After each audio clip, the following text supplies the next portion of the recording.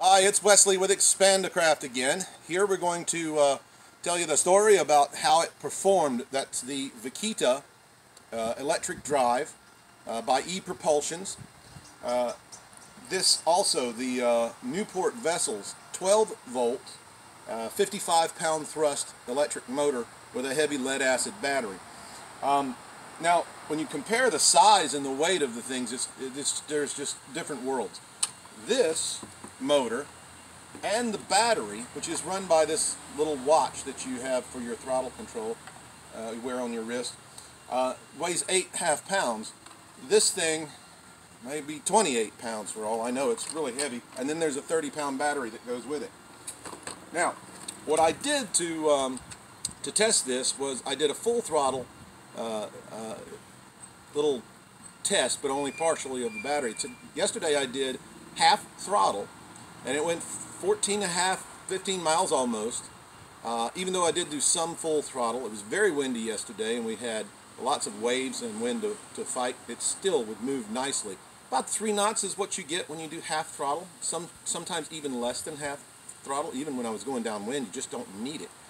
Now, I had it on the 12-footer, and I had it on the 16-footer. It's a little better with the 16-footer, that elongated line. Plus, it's a little higher up in the water because I got more flotation on the 16-foot Expandacraft. And so I was able to go faster with the 16-footer than I was with the 12. Even though it moved the 12, very nicely. This is the wide glide, and it has the folding deck, which also acts as the kick-up rudder. And if you come in here and look, I just cobbled this little thing together. So this is a prototype, folks, not what I'm going to be putting out as finished product. But I made a foil shape here out of aluminum, and I just covered the screws up where the screws that mount it with tape just for the test to keep those rough surfaces slicker. Anyway, I found that the gate that's here kind of just catches the grass and whatnot, so I just took that off, and I figure just bopping it up and down out of the water cleared all the grass out of it. I just never had to de-weed it myself. That's a long time to be on a kayak. It lasted for almost 6 hours, the battery at half throttle. With some stints, I did full throttle just to do the test. I got 8 miles per hour out of it at one time. Now, you're probably not going to get that kind of speed on a regular kayak because the Expandacraft is so much slicker through the water than a standard fishing kayak. You might get that kind of speed with one of those ocean-going, pencil-thin, lightweight kayaks, but not a fishing kayak. Nothing this wide, for sure. But the Expandacraft really showed how nice it goes through the choppy water.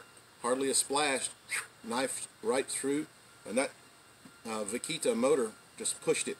And by the way, it does about the same speed, or better speed, than this. I think, if you'll see the size of the hub and the weight of this thing, this kind of motor is designed to push a heavy boat slowly, like a john boat or a bass boat. This motor is designed to push a light boat fairly quickly. So by using something like this to push a lightweight boat that's slick through the water, you're basically using up a lot of energy just to spin that torquey prop, which you don't really need. Another thing is the Vaquita is a ducted fan as opposed to open.